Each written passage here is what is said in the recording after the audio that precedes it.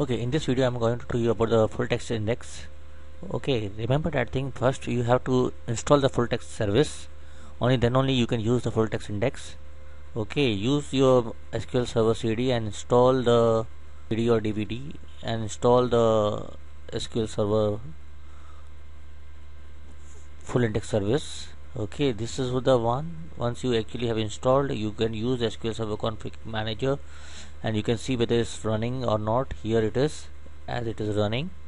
Okay, now remember one thing. First thing about the full index. The full index file is used only in the columns where the very columns are quite very big and the text is stored. Whenever you have if you want to create a document which has a resume, which has a table which has a resume actually, and it has a very long text, and you want to search that text on that for that resume, inside the resume you can actually use that full text index, create a full text index and search inside the column that is resume, which is a very large column. Okay, now how do you do that thing? Okay, now firstly remember that the full text index is not stored in the database like the other index. It is stored as a separate file. You should remember this thing. You should never forget this thing. Okay, now they are stored in catalogs. Okay, now first before create a full text index, you should create a catalog. Okay, so assuming that you have an adventure database installed on your SQL server and it has been actually attached or you are using it. Let's go to the storage.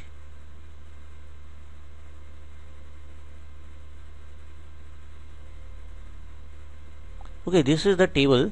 Okay, I am going to explain to you. This is the table which is known as product review. It's in the adventure works. Okay, there is a column that is known as comments.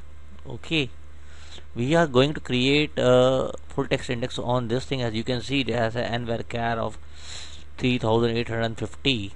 Okay, means it has a very long comments, and we are going to search using the full text on this field. Okay, now so we have to create an index on this field itself. But remember, before you create a full text index, there has to be a unique key index existing in your table, and as you can see, it will ask you for the unique key, otherwise you won't be able to create a full text index. Okay, now let's move further down.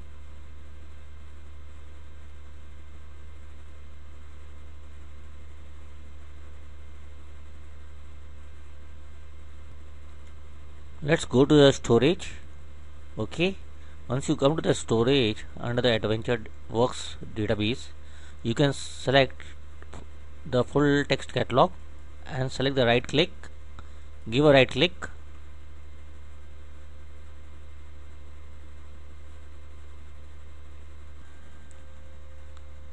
Okay, as you can see, you can go and select a new text, full text catalog.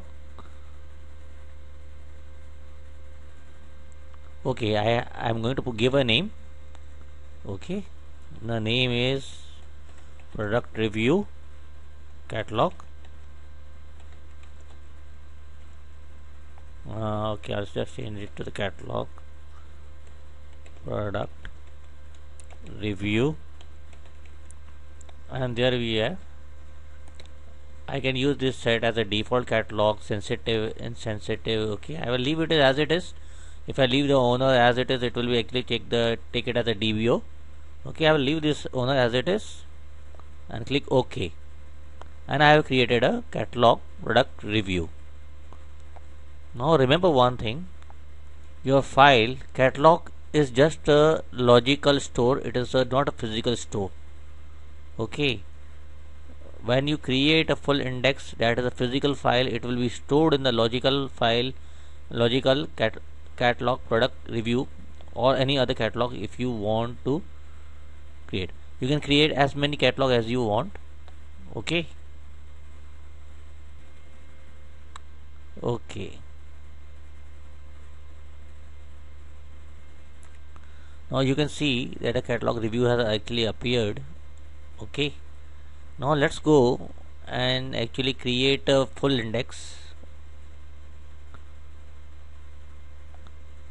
Okay, this is the production schema product review table. Right click on it.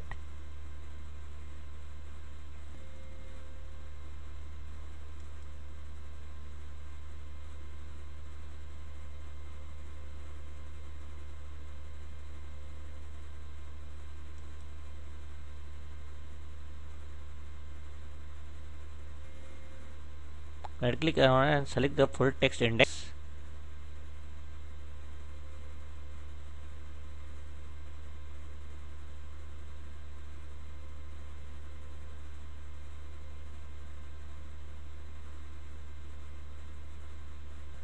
And select the define the full text index from. Okay, once you select the full text index, define full text index, it will actually show you a wizard.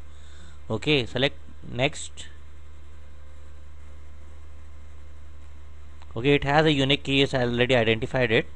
Okay, so there should be no, not a problem in creating the full text index. And then go to the next.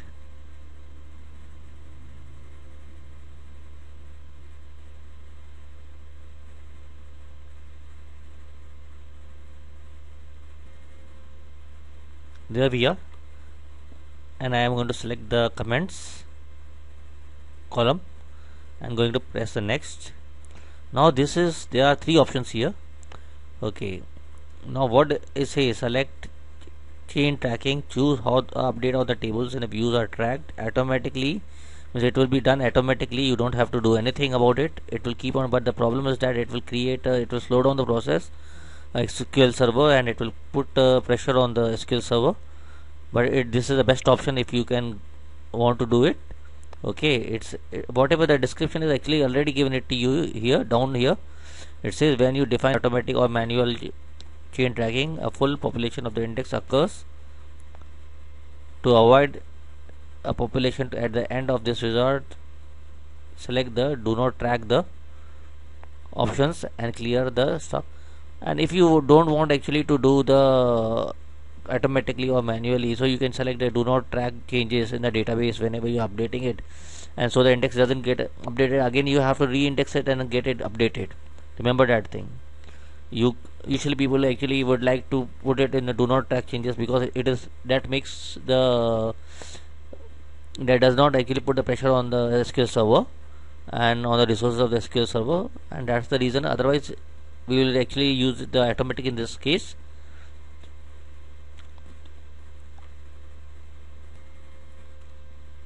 Now it is showing me the what catalog actually I wanted to put the index into. Actually there are many catalogs here. Actually one is the Adventure Box catalog. I have created a catalog, cat product review. I just showed it to you.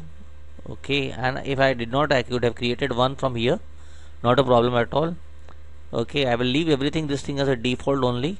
I don't want to change anything here, and I will go and take it as a next one.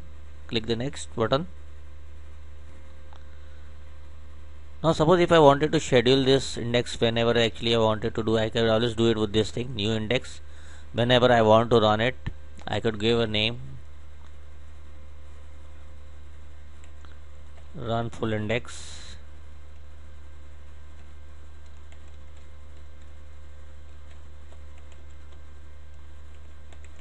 Product review. Okay, enabled one time if I want it. If I want it recurring, okay, then I can select it on the weekdays, daily.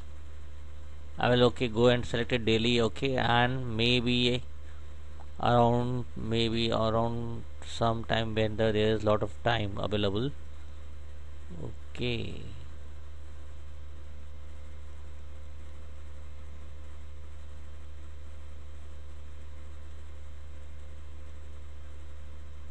maybe 7 p.m. should do it.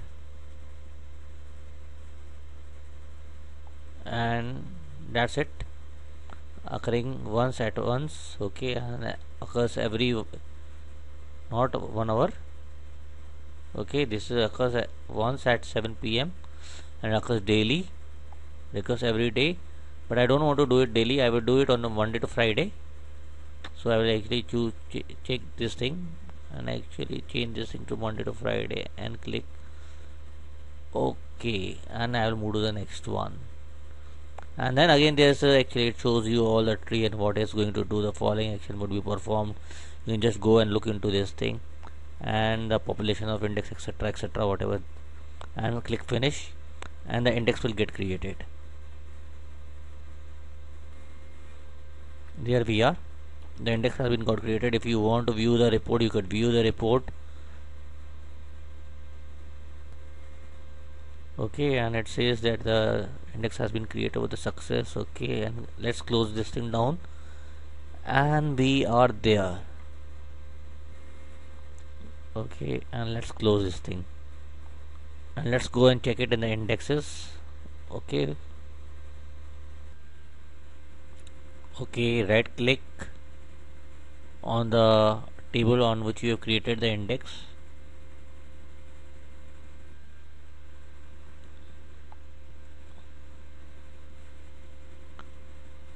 and from the full text index you can actually disable and enable the full text index.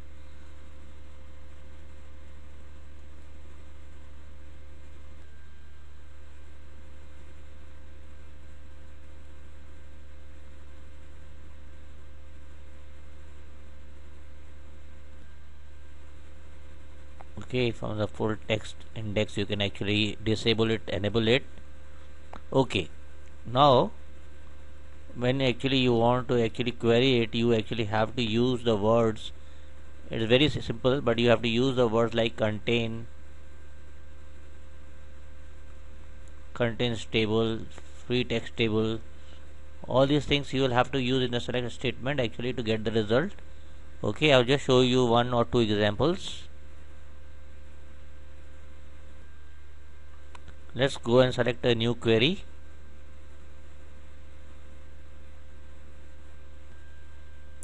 Okay, this is the query, and actually I have run it already. Okay, this is what actually will give you the result. Actually I have used where contents equals to comments is again the column name on which the index was created, and the word actually I'm going to search is the mountain. Okay, I can just go and look into the table, and here are the comments. Okay, and I can actually enlarge it and find out the word mountain exists in this thing.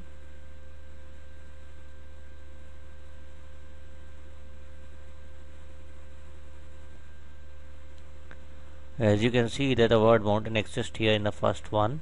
Okay, and it exists in the second one also. Okay, now this is how actually you use the select statement.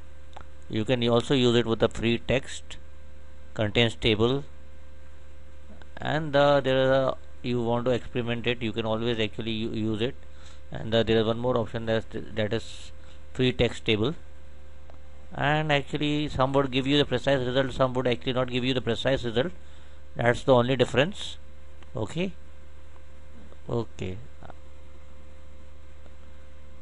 I think so. I'm done with this, and I will stop it here.